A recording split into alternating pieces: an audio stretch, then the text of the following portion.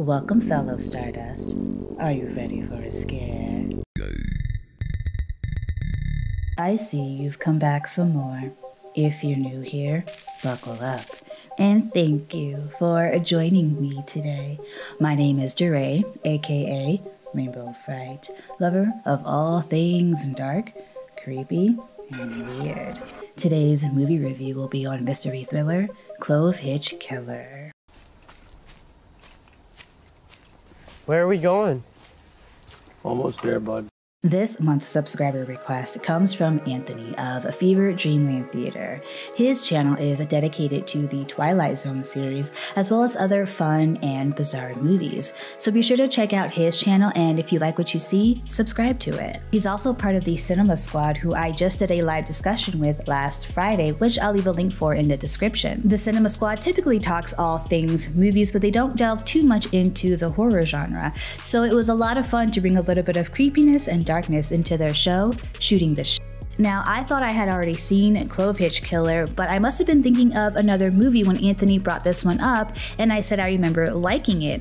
This was a first-time watch for me, and I had a really good time with it, especially because it was based off actual true crime events.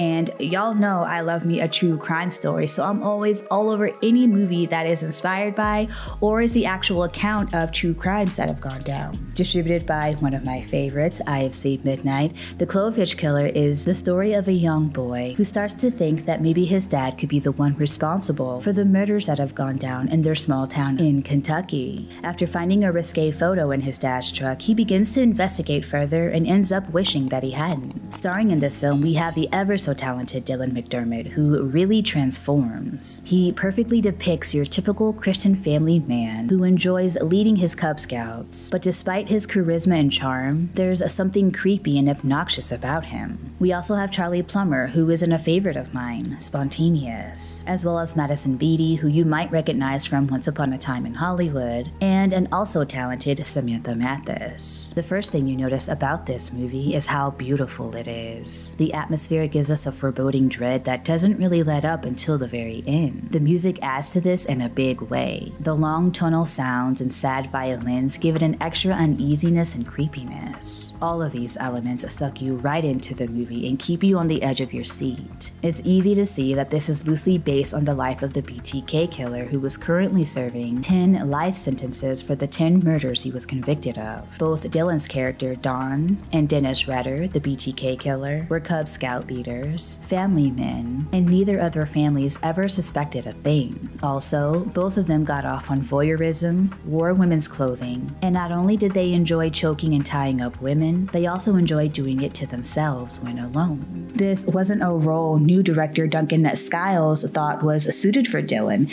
but Dylan was persistent, so he sent Duncan a couple of scenes of him portraying Don, and Duncan was sold. With Dylan's prosthetic belly, new posture, and pushback hairline, he becomes somebody completely different than what we're used to. Because we know right away that Don is the serial killer that everyone is desperate to lock up, our focus is on his son, Tyler, who along the way must make some pretty difficult decisions. While I really appreciated everybody's performance in this one and felt that the relationship between Tyler and his new investigator friend Cassie was believable for the most part, there were some scenes that did seem a bit forced. One example would be when Tyler follows Cassie into the woods. It looked as though she was trying to lure him in, but when he catches up to her, she gives him hell. Another instance would be when she goes to see him while he's at a Cub Scout meeting. That whole interaction just seemed out of place and like an afterthought. There were a few other moments like this that took me out of the film. There were certain things about the story that I couldn't quite put my finger on that made it just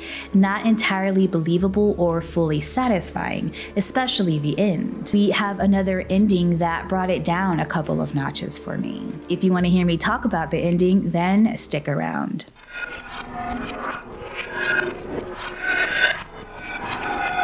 So in the end, Tyler ends up catching his dad, who is in the middle of taking down his latest victim, and holds his dad at gunpoint. When he popped his head into the room, I was definitely confused, so I was glad that they went back in time right away to show us how he was able to know what his dad was up to. And I really loved this interaction between Tyler and Dawn. I was nervous for Tyler. I didn't trust Dawn to love anyone but himself. And I was right. When he pulled the trigger on Tyler, my heart broke for him. That was just so jacked up. But after that, things get unbelievable again.